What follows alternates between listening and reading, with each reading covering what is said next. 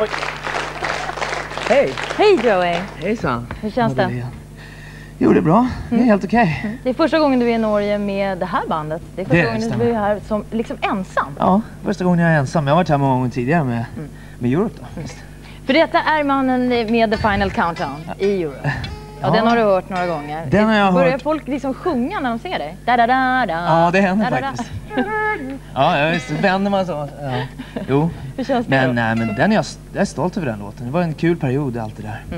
Men nu har jag liksom lite nyare stil. Då känner man sig stolt över det. Man behöver liksom inte tävla med den hela tiden. Du var 19 år ungefär när du slog igenom. Och det var nästintill över natten.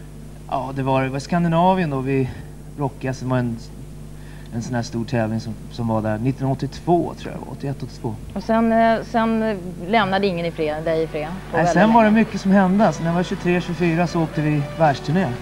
Och var nummer 1 då med Final Countdown. Så jag ska titta lite grann på de bilderna där. Visst. Känner du igen dig? Ja, det är en video från Stockholm. 86 tror jag. Ja.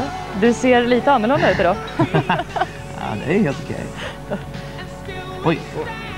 Detta var du då? Ja, absolut. Anno 1986. Nej, men det var kul. Det var jättekul. Du har kvar lite av hårdrockaren i dig, eller? Ja, jag tycker jag har skivorna kvar i samlingen. Men jag har lite nya plattor i samlingen nu också. Ja. Du rör inte riktigt lika mycket på scenen, eller? Nej. Jag var tvungen att ta det. Tack. Jag tar lite coolare nu.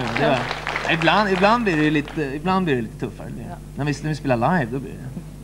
Nu är du 31 och ska du bli det lugnare och lugnare? Slutar du som Cornelis Vreeswijk och sjunga ballader? Han är bra i och för sig. Han är ju jättebra. Textmässigt, ja, det blir mer texter nu för tiden. Det blir det. På plattorna. Jag skriver ibland texterna före musiken nu.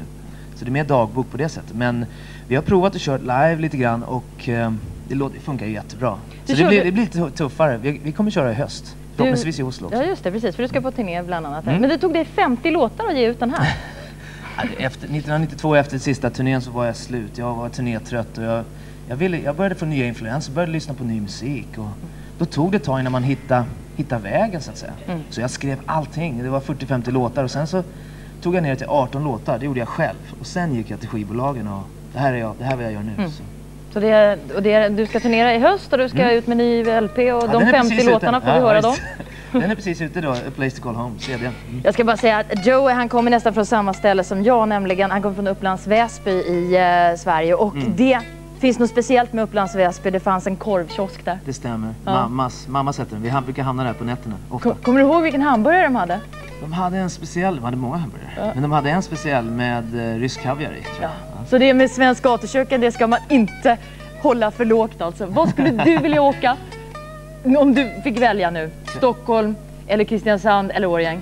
Jag tror Årjäng faktiskt. Årjäng? Ja. Det tror jag också. Ska vi se om de får lov att åka dit? Vi ska gå över och ska kolla var någonstans